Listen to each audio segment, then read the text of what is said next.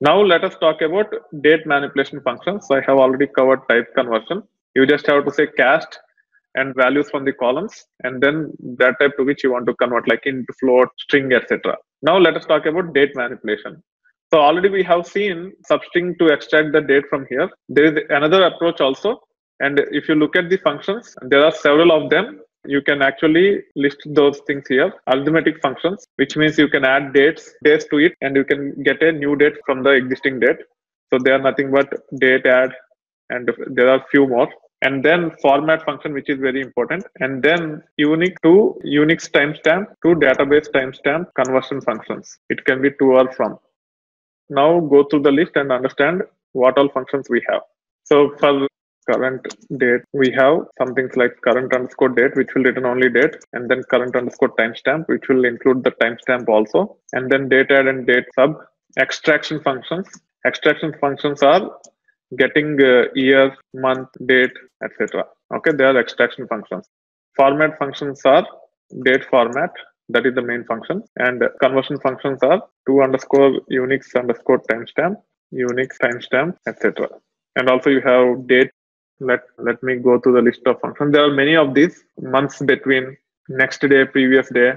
Okay, there is no previous day, only there is next day. But I think it takes the negative value also to give the previous date also. You have last day, but there is a very important function called trunc, day of month. There are many such functions. You can just search based upon our requirement. I will be covering these important functions. You should be able to explore. You can use common sense and search for particular keyword based on the context, and most likely will be getting whatever you are required. So quite often we might want to get the data which are transacted today. So instead of hard coding for any day, whenever the query run, it should be able to determine that the data which we are trying to retrieve belongs to the date which is today. For that we have current date. You can see how the data is represented. So this is the default format of our date. YYYY hyphen MM hyphen DD. You have to use small d. Capital D have a special meaning, and I will explain at a bit later point in time. So as long as you have string in this format, you can also use apply to date, and you can convert a string into a date. So that being said, this is the default date. You can also get the timestamp by saying select current timestamp, and you will get the time also. Now, where you will be using current date, typically we'll be using current date in the where clause.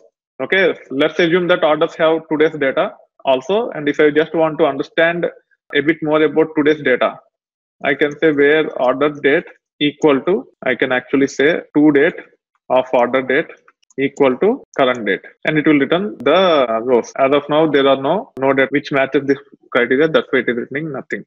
You can also validate that the dates are extracted from order date by saying to underscore date order underscore date. Earlier we have used substring and also split to get the date part.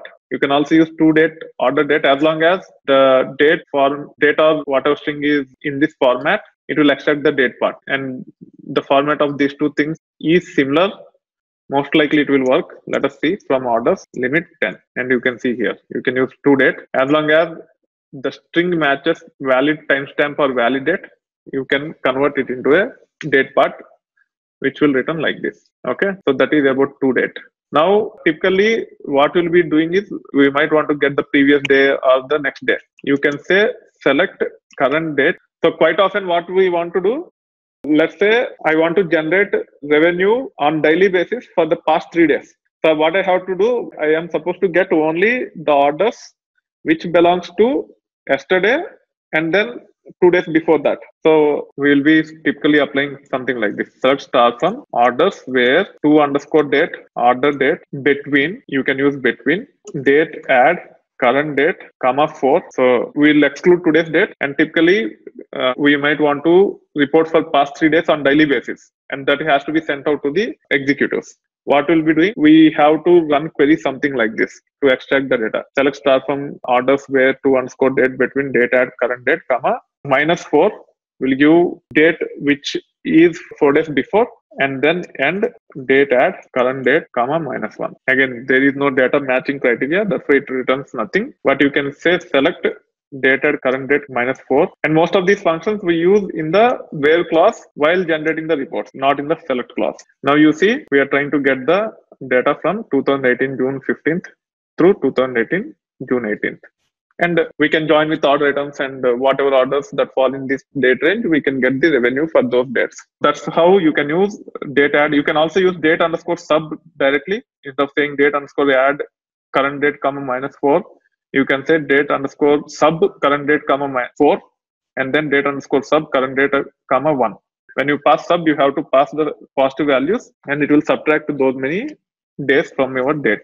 Date difference, if you have two dates, and if you want to get the difference between the two, you can use date diff, and it will give the number of days between them. So you can say select date diff 2018 06 15th, and then 2018 02 10th. Okay, it's date diff. There is no underscore. You can see there is 125 days difference. If you want to get number of months between them, you can say months underscore between. It is 4.5 months difference between, 4.15 months difference between those two dates. Okay, that is about months between. These are some of the examples of arithmetic functions on date.